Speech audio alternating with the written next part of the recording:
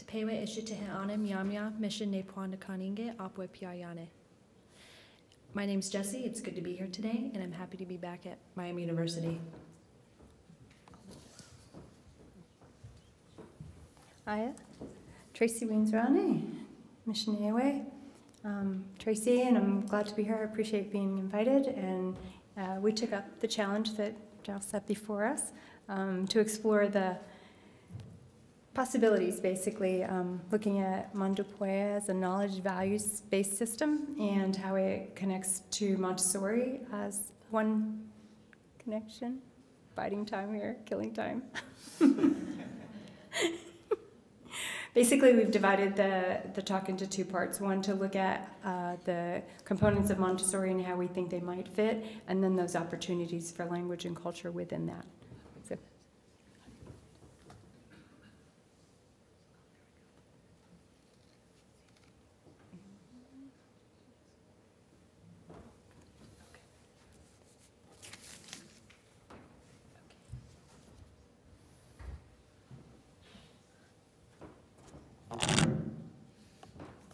All right, so let's begin to take a moment and read this quote and think about what kind of environment you learn best in. Education is a natural process carried out by the human individual and is acquired by listening to words but by experience in the environment. I'm a hands-on learner myself and often learn best in an environment where I can experience things at my own pace. So after I read this quote, I was looking back on my Montessori training and often think about the learning environment we were provided during this training. I was often in a classroom, 3 to 6 primary classroom, on the floor, touching all the materials given to us. I was not in a desk at a table listening to a lecture, and I was just able to touch everything and explore it as my future kids would.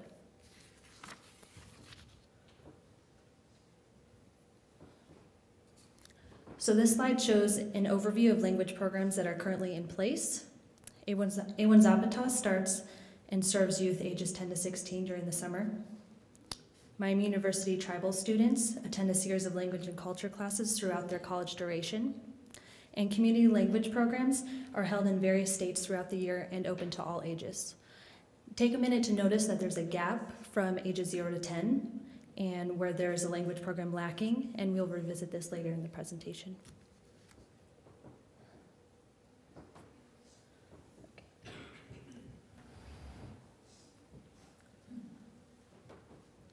All right, so this is Montessori. It's the structure that supports our educational work. This visual image is used to portray the educational values of A1 Zapata and other language programs. Starting on the far right is Nepua Kayangwe. This means we are knowledgeable with an emphasis on how we gain that knowledge. Next is Ayakwa Misiangwe, meaning we strive to achieve and that all learning requires effort. Next is Ewendiangwe, which translates as we are related to each other and also refers to how we treat each other. Akoke Lindiangwe, right here, translates as we care for each other, which facilitates a strong sense of community. Next is Neweyangwe, right there, and it means to speak well and especially speak well of each other. Last over here is Pekanakosiangwe, translates as we are generous and we must treat each other with generosity. Now there are 2 cross poles here and here. The bottom one is Papilweyangwe, and it translates as we are humorous, and a sense of humor is definitely important through all these times of learning and developing different programs. Next is Akwapawayangwe. It means we dream, and our dreams are being carried out by our youth and community through the various language programs we hold currently. Both of these cross poles are related to our future and the bumps in the road as we strive to achieve those dreams.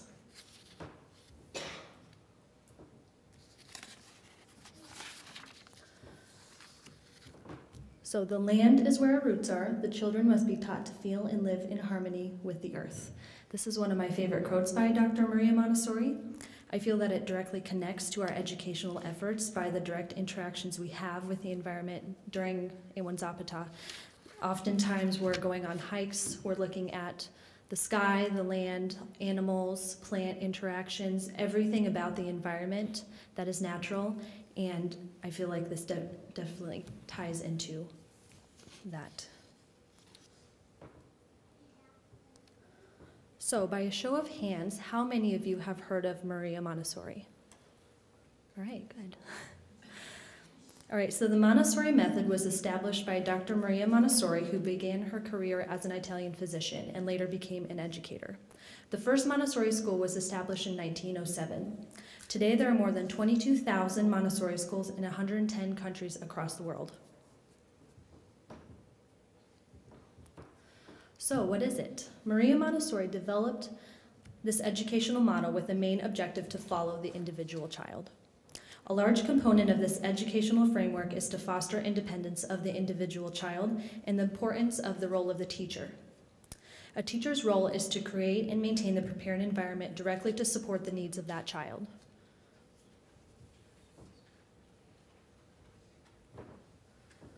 So here are a couple examples of how Montessori environment fosters independence. On the far left, you have a student cutting a carrot.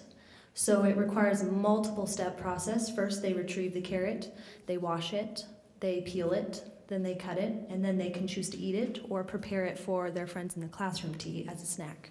And then they have the cleanup process. So it takes them about 20 minutes to do this. And so the next picture in the middle is beet grading. A couple weeks ago, we did egg dyeing for Easter, and we not only just gave them the dye to dye their eggs, we had them create the dye to make their eggs. So they grated beets, and they put them in a jar, and we let them soak overnight, and we boiled it, and then they put their eggs in it, and so they had a first-hand experience of how you dye an egg, how it works, not just getting the coloring from someone and just putting the egg in it. So the last slide picture is a child doing nail care. So first they get a file and they file their nails, then they wash their fingers in the bowl of water, then they dry their hands, they buffer them, and they put lotion on, and then they clean it up and make it ready for the next person.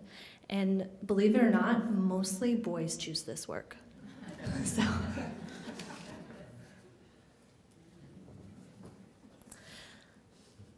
All right, so this is a quote.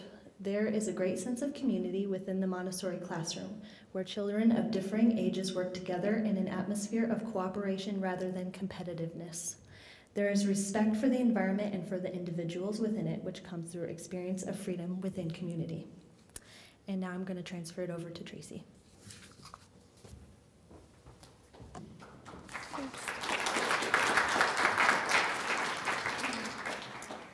So we batted these ideas back and forth, all of what she's presented, and then looked at how this would work for a young children's program. We kind of did a pilot trial run last summer, but not to the detail we're thinking of for the future. We're thinking in terms of young kids having that opportunity to start being connected to that older kids camp, but at a younger age, and thinking in terms of how it begins to form their identity. Haley and Susan early this morning talked about the opportunities for identity formation by these interactions, and what this would provide was that feeling at a much younger age. Haley mentioned that she was in 4th grade before she began to feel a connection to this, and that seems a little late. And what we'd want to do is start to introduce them to a feeling like this, an introductory or maybe a Camp Light type situation where they're beginning to explore and preview what's coming for them in the future. The way we looked at it was, what were we thinking of for the camp, and what are the tenets of Montessori?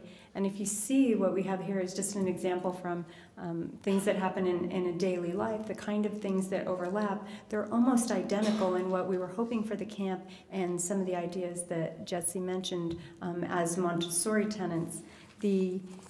idea that we want the children to be experiential rather than sitting at desks, the idea that we want them to think in terms of respect for other people, think in terms of the community. These are just strong overlaps between the daycare ideas and how Montessori goes about it. So the role that Montessori plays for us is kind of a framework or an educational approach that'll help us shape some of those ideas and lessons in the classroom. But we already have the knowledge framework that we want to communicate.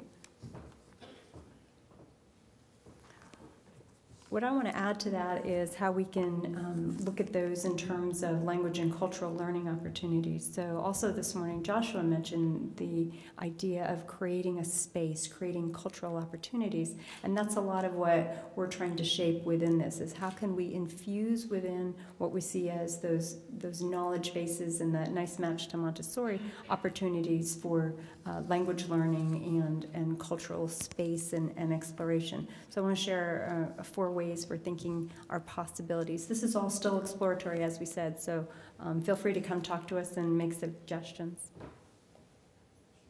At the big picture level is looking at the summer themes. So I'm sure all of you know that the summer camp explorations cover different themes every summer. And we would like the Young Children's Day Camp to explore those same themes so that they are getting that precursor. But if they have older siblings or friends who are in those, the older kids A1 Zapata camp, they will have similar topics to talk about. They won't have it at the same depth. We'll make them more age appropriate, but they'll have that same opportunity to talk about concepts, or did you play this game, or what did you learn today, and bring that sense of camaraderie with their older siblings, again, rather than having to wait till they're much older. More on the daily routine level, this is also something Joshua mentioned in terms of having things that are ritualized, but also that cultural space, just the greetings in the morning when everybody comes to school, just a simple aya, and knowing that that's part of it, and even later adding that introduction that he also added. Young kids can do that. It's a little simpler. Hi, I'm 5. But that's okay. It's still an introduction of themselves and who they are at that age. If we can create a sense of being able to do that in a language, all the better. Another way that language and culture can come in are the things that happen in the classroom, the informal chit-chat, as well as the strong regular classroom language that goes on. But they're a little less predictable than the rituals, but there's still things that go on every day. Encouragement from teachers, let's try again, that's okay. Those kinds of things are language opportunities. Whether the children use them or not is different. This is the opportunity to hear the language, have it around them, and begin to have those warm feelings that come with it. And then beyond that, those are more predictable things. There's just things that happen in the classroom that parents or teachers and children have to talk about. Teachers have to make requests, or in some cases commands, please don't do that. But also the kids responding when the teacher asks them something. So simple yeses and nos can become part of that. So rather than being in English, they can be in Myaami. So these are ways that we can start to introduce language and cultural components. And we're well aware that our teachers are not going to be fluent speakers. That's okay. We can work with that, and what we want to do is develop within that framework ways that they can begin to introduce these concepts and these language. We know it's going to take a lot of preparation and work, but people have done this before. I think many of you are familiar with Leanne Hinton's work, and one of the pieces we're looking at is teaching when teachers aren't fluent, and she's got a lot of suggestions in there, and she's written a lot of books that cover the field, including one that Jessie has a nice chapter in. So the exploration, we found a good match. We were happy with what we were looking at in terms of what we viewed as the principles for the daycare, and happy with how Montessori went about sharing those. So we think this is going to be a good way to go forward and try to develop the daycare junior camp type scenario for the kids within that Montessori framework. So I'll leave you with this last quote, that we're looking at the goals and values of Sacagawea to blend well, and the quote is that education cannot be effective unless it helps a child to open up himself to life. It was written long ago, so it should be himself, herself, but the opening up to life is what we're really hoping to provide that opportunity within the camp so that these children can begin picking up those threads at a much younger age than children have had in the past. So Newe, and please do come talk to us either at the back or send us email questions. And I kind of slipped that in. I'm not sure she knows that, but